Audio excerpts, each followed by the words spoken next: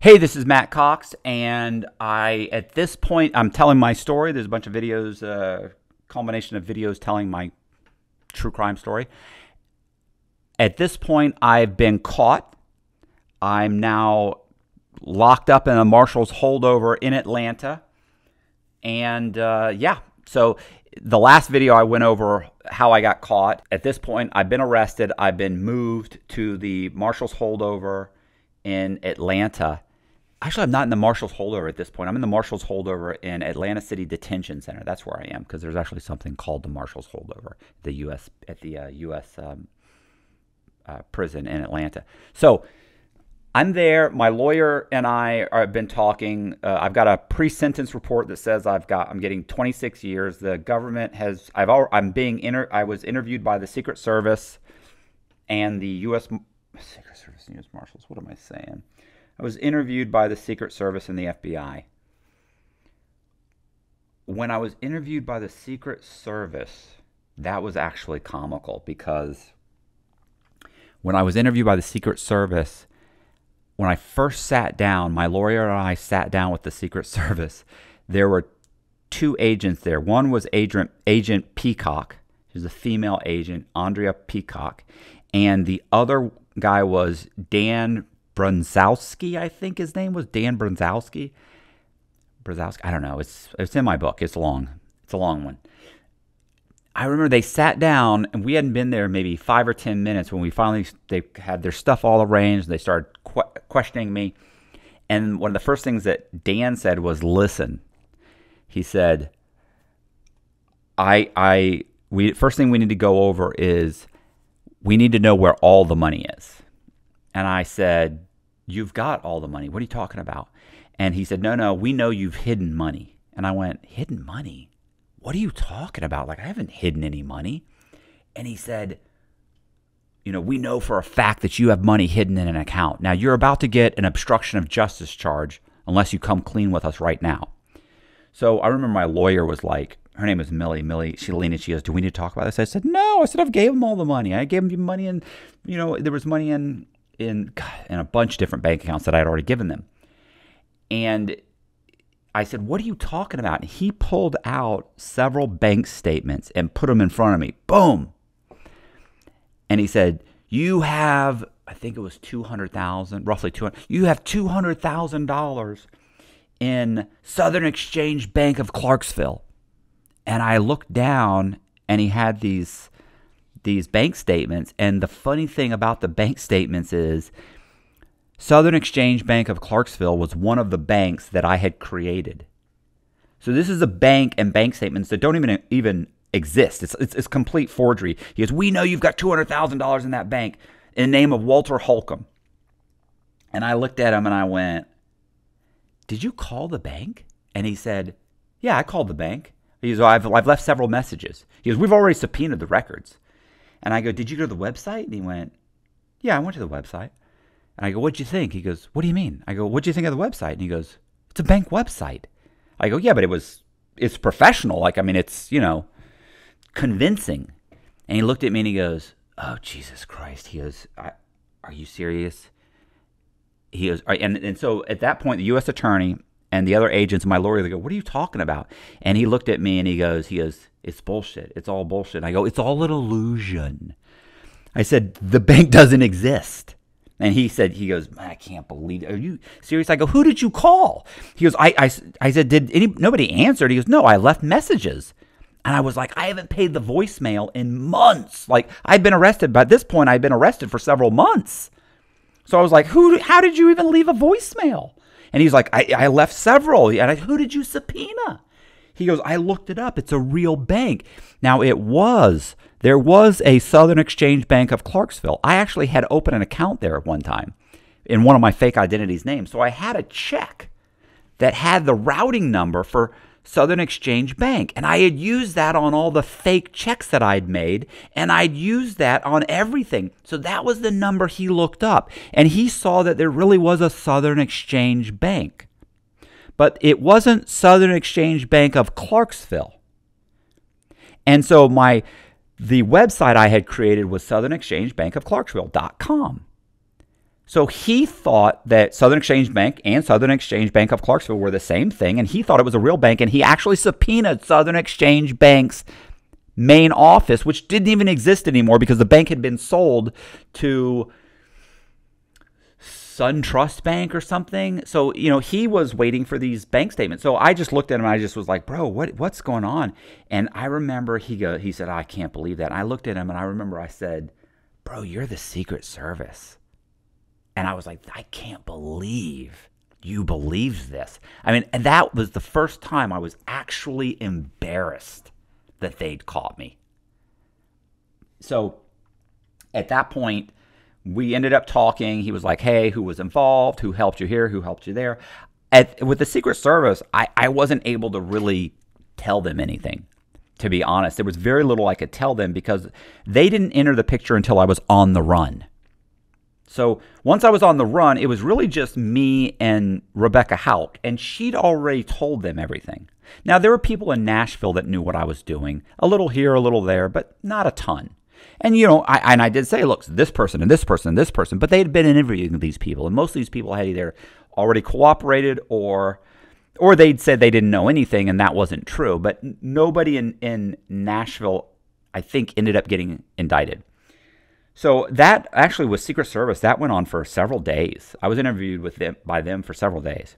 So then weeks later, I was interviewed by the FBI.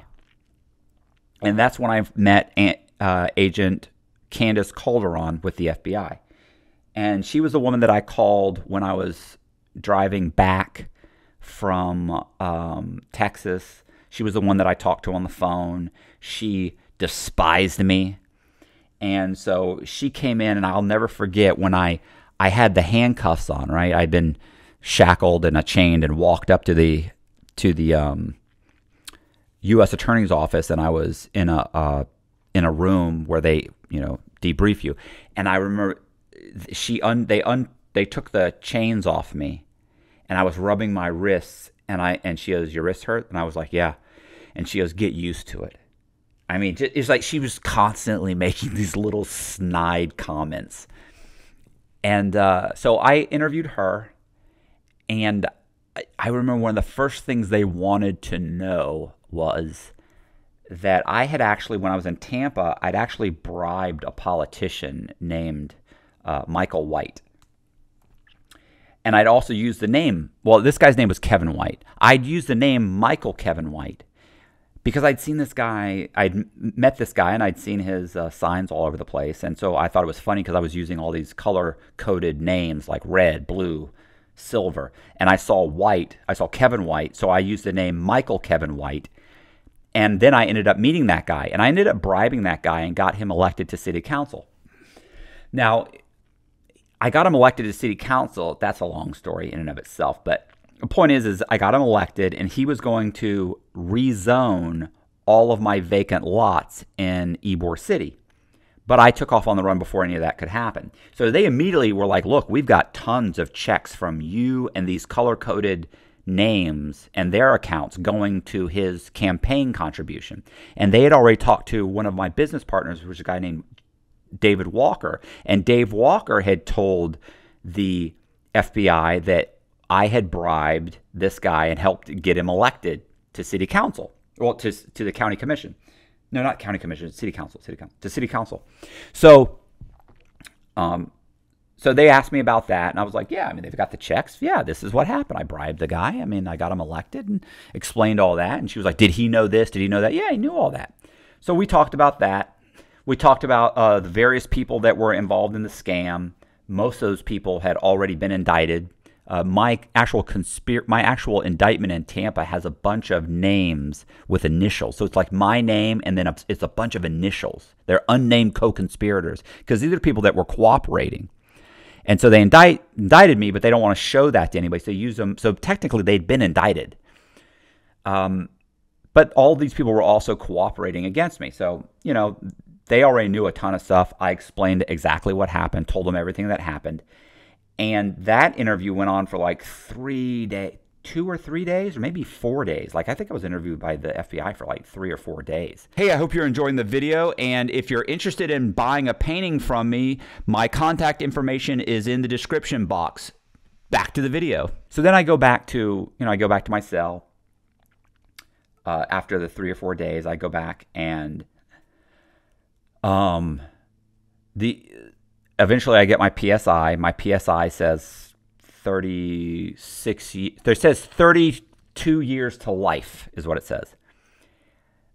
Now, I'd also been interviewed by Dateline. At this point, Dateline had come out. The 1 hour special came out, and it was horrible. It's called The Thief of Hearts. And it was the person they mainly interviewed was Rebecca Houck. Rebecca basically said, look, Matt Cox is a con man. He convinced me to commit crimes. I'm innocent. I didn't really know what I was doing. He's a Don Juan. He forced me to fall in love with him. It was just complete bullshit. But the one thing that was true that she said was, I'm charismatic, which is true. I'm very charismatic. Charming. She said charming. Charming came up a lot. Anyway, so what happened with that was that Dateline had come out, but Dateline also, I'd been caught. So they wanted to interview me. So they got the U.S. attorney to, be interviewed, the Secret Service agent, and they came into the prison and they interviewed me. The U.S. Attorney's Office asked me to be interviewed by Dateline, which I was interviewed by them. I didn't want to be interviewed, but they told me if you're interviewed, we'll consider it substantial assistance. Substantial assistance means you've cooperated with the government and they can reduce your sentence as a result of it. They said if you're interviewed, we'll consider it substantial assistance. So I was interviewed by them. I was also interviewed by the FBI and the Secret Service, which also was supposed to be considered substantial assistance. They said, we'll consider that substantial assistance. Fine. So the night before I'm about to be sentenced, I call my lawyer and I said, hey, what's going on? How much time am I going to get? Because I have a pre-sentence report that says 32 years to life. Now, we had negotiated after I got that 32 years to life. I was like, well, I'm not going to plead guilty. I want to take my plea back because I might as well go to trial. That's the maximum sentence you can give me is 30 years is bank fraud. Maximum you can get on bank fraud is 30 years. And then I got an extra 2 years for aggravated identity theft. So it's 32 years to life. I'm like, the maximum sentence you can give me 32 years. So why would I plead guilty? I might as well go to trial. If I lose, I can only get 32 years to life. So they said, look, what do you think doesn't apply to you? So they actually sent the Secret Service agent down to the prison with my lawyer, and we argued for about 30 minutes to get it from 32 years down to 26 years and 4 months. But my lawyer kept telling me, don't worry, when we get in front of the judge, I'm going to argue these enhancements, and I'm going to get them taken off, and you're going to end up with 12 to 13 years. Okay. So the night before my sentencing, we've already agreed to 26 years and 4 months. But I'm also supposed to get a sentence reduction, and my lawyer is going to argue to reduce my enhancements. So I call her up and I said, hey, what did the U.S. attorney say? And she says, oh, Matt, I'm so sorry. They're not going to recommend a reduction in your sentence. They're going to recommend you get 26 years and 4 months. But don't worry, I'm going to argue the enhancements, and you're probably going to end up with 12 or 13 years. I was like, why aren't they going to recommend that I get a reduction? I was interviewed by the FBI, by the Secret Service, and I was interviewed by Dateline. And she said, I know, but Matt, nobody's been arrested. And that's really what a reduction is, where you cooperate and someone's been arrested. And nobody's been arrested on your case based on anything that you said. But don't worry, they're going to investigate, and those people will be arrested. And at that time, they'll reduce your sentence. So tomorrow, you're probably going to end up with 12 or 13 years. And then later, when you get to prison, your sentence will probably be cut down again, maybe even by half.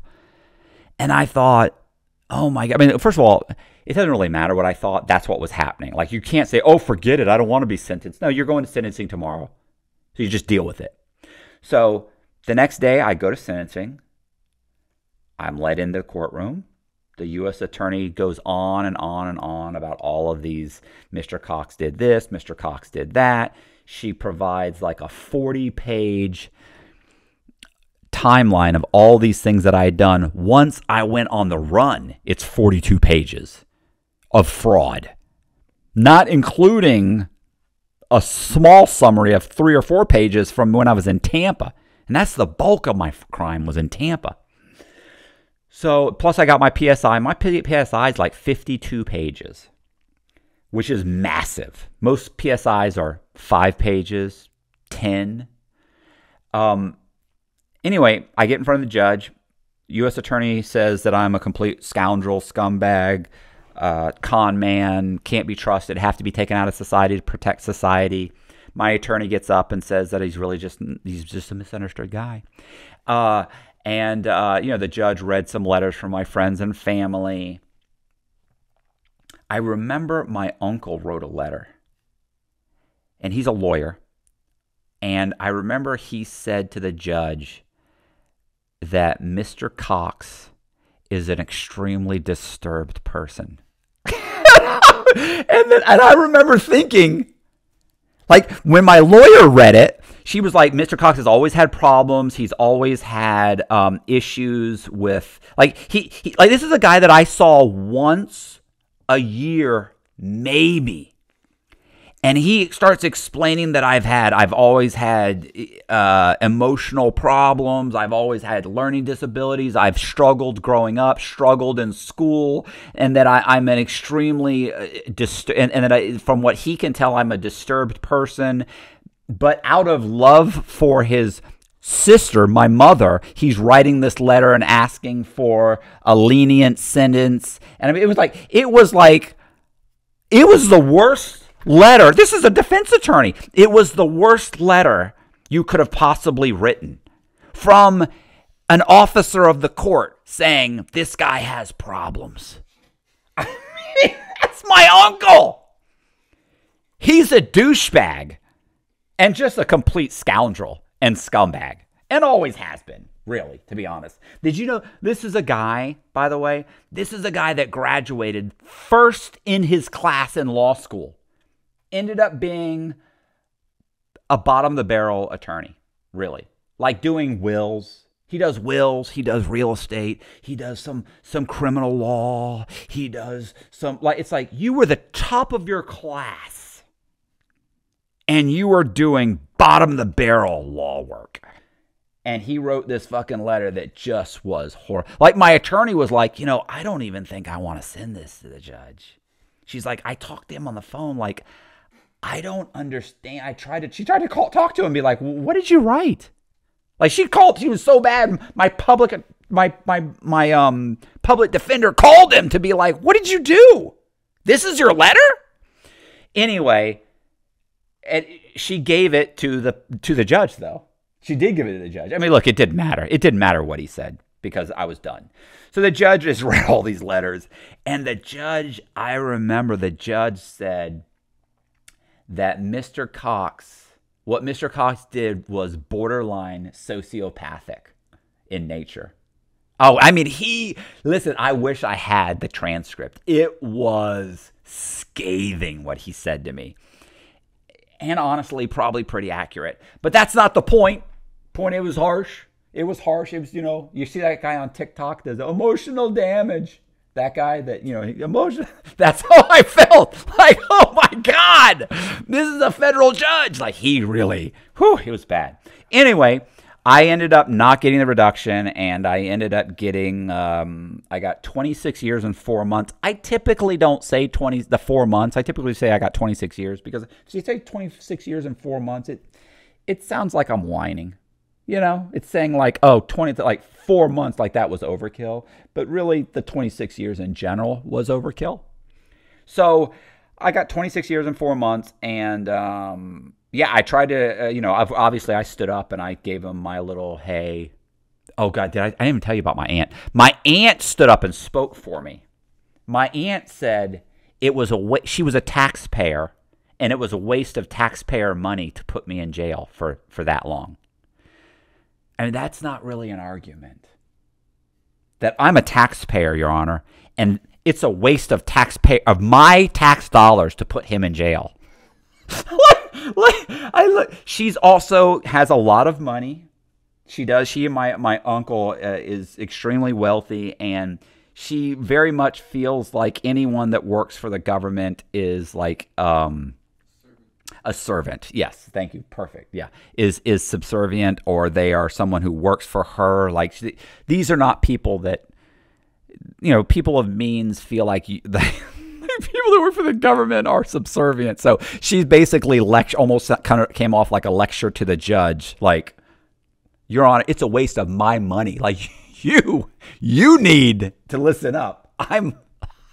Anyway, yeah, it was bad. So that didn't help. Really, I had nobody that really helped me. Nothing. Anyway, it wouldn't have mattered. Anybody could have stood up. They could have been perfectly eloquent. It didn't matter. My PSI said 26 years. You get 26 years. So he gave me 26 years and 4 months. I tried to talk. I cried like a fucking small child. Then on my way, after I got the 26 years and I was leaving, I don't think I stopped crying until I got to the probably the U.S. Marshals, like the holding cell.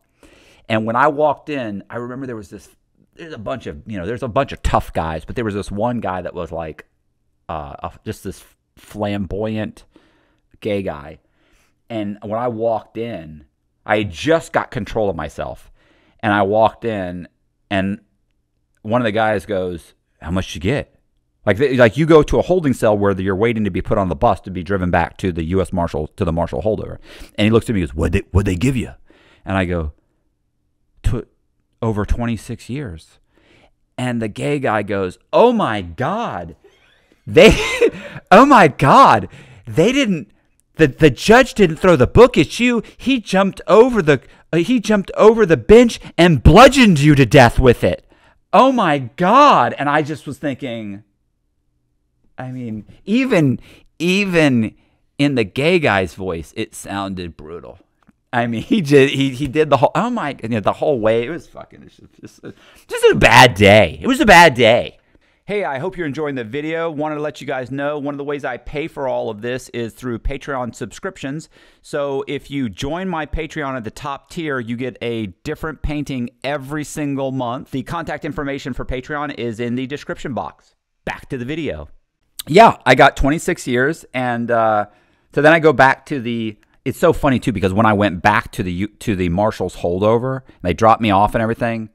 This is funny because I remember we were all let in, and there's like 10 of us, and we're sitting there chained up. And I remember they were calling 4 o'clock count, and they go, Johnson, Thomas. And when they got to me, they go, Cox. And there was an officer Cox. Now keep in mind, the staff in Atlanta, all the officers were black. So when they got to me, and he goes, Cox. And I went, here. And he goes, Cox. He goes, "You're not related to Officer Cox, are you?" And all the officers start laughing. And I go, "Well, my dad did get around a lot when he was younger. We may be related." Like that. And the officers all stopped laughing, and all the inmates started laughing. So yeah, they called me out. They called out a roll call. They brought us upstairs. I walked into the unit once again. I was in control of myself again. And when I walked in, there's about 100 guys in that unit. And as soon as I walked in, everybody looks over at me because I'd just been on TV where they'd said I got 26 years and 4 months on television. Like my roommate told me, bro, it just went off television. Like the 6 o'clock news or the 5 o'clock news, it just said it. And as soon as it was done, they popped the door, and we all walk in, and they, we're talking about like 100 guys looked at me at once. Boom! And looked at me, and they were just like shaking their head. Boom! I immediately start crying again. Immediately. Hit me again. So I go to my cell. I walk in. I have like maybe 10 guys come in going, "Bro, it's going to be okay. It's okay. You're going to be okay. You can appeal it. You can this. You can that." All of that's not true. But, this are things that people tell you to try and, get you through it and make themselves feel better, I guess. So, yeah, that was a bad day. About 10 days later, I was placed on a bus, and I was driven to the medium security prison in Coleman, Florida. Coleman, Florida, the complex. There's a Coleman, Florida. It's a complex. And it's the largest prison complex in the United States. It's got 2 penitentiaries, which, 2 pins, and it's got a medium security prison, a low security prison, and a camp, which at that time was for females. So it was all male except for the camp, which was females. It's now male. I was placed in the medium.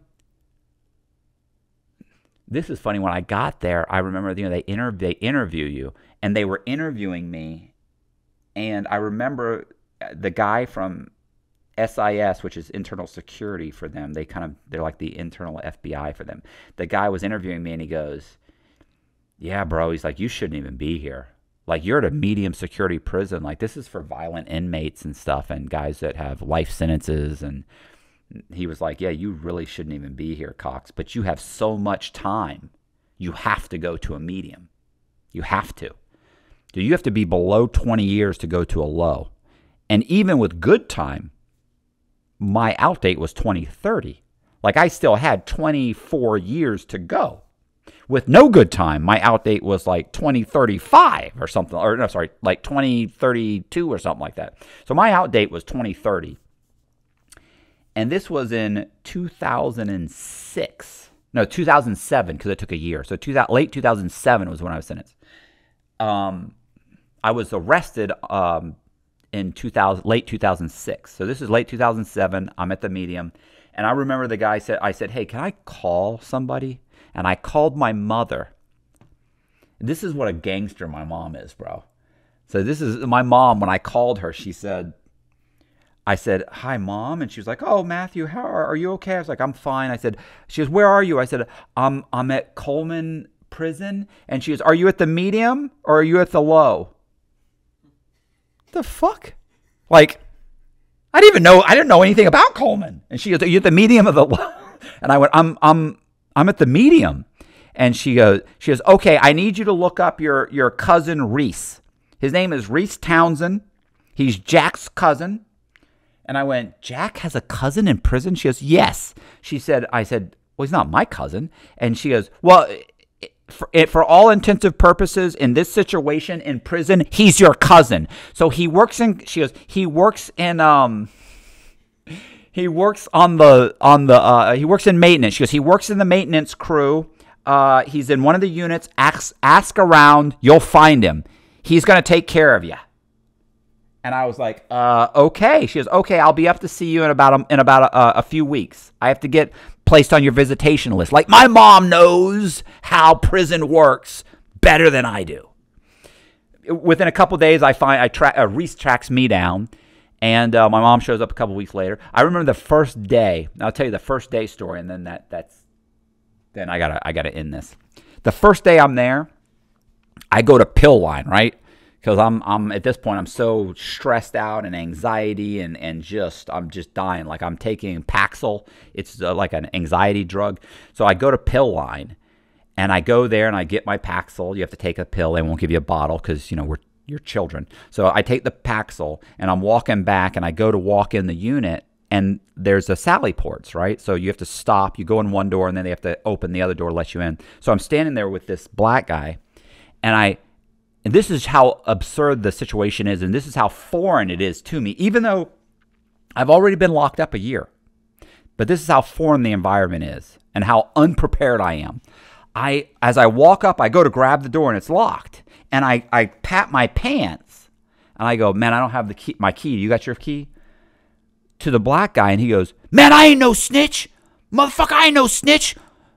Boy," he said, "I'll show my paperwork. I ain't no snitch, motherfucker." And I went, whoa. I go, "Bro, what are you talking about?" And he's sitting there, and he's looking at me, and he goes, "Man, what are you trying to say?" I said, "Bro, I don't know what the deal is, man." And he looks at me, and he goes, "Man, you just get here?" And I went, "Yeah, bro, I just got here today." And he looked at me, and he goes, "Man," he said, I go, "What did I say?" And he goes, "Man, you asked me if I got the keys." And I went, "Yeah, because the door's locked." And he goes, "Nah, man, that's like you calling me a snitch. Only the police got the keys. Only Popo got the keys. I ain't got no keys. Only snitches got the keys." And I went, "Oh, wow, bro, listen, man, I had no idea. I didn't know how you were going to take that. I was just playing around." He goes, "Man, you got to watch yourself, man. You're going to get hurt. You're going to get hurt." Listen, bro, it was that bad. Like, I mean, I walked in, and I had a cellie. They'd assigned me a cellie.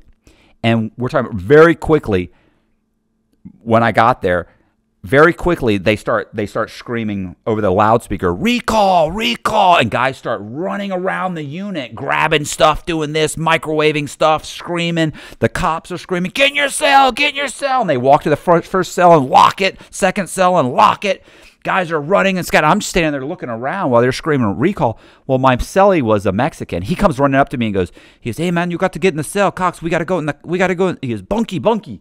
We got to go to the cell. And I'm like, what's going on? What's going on? He goes, somebody got stabbed in the yard, man. I go, oh my God, someone got killed in the yard. He goes, nah, man, they didn't get killed. They just got stabbed up a little bit. Let's go. And I thought, this is a place where he said got stabbed up a little. They just stabbed him up a little bit. Like, that's where you're at. You can get stabbed up over a gambling debt. Like, somebody owes somebody $20 and won't pay him. He gets stabbed up a little bit in the yard. Like, there's no little bit of stabbing, in my opinion. So, or you say the wrong thing and some guy's ready to fight you because I was joking around saying, hey, do you have your keys? I mean, it was such a foreign environment. And ultimately, I get my sentence cut twice. And I'm going to do another segment of videos where I explain how I got my sentence cut. And it is extremely interesting and devious and, yeah, it's and telling. So if you like the video, do me a favor and subscribe, hit the bell so you get notified, leave me a comment, and I'm going to go back to the beginning and watch them all over again. We're going to put them in a playlist so that you can watch the videos, and I appreciate you watching. And basically, that's my story up until the point where I got to prison, and really appreciate you watching, and see ya.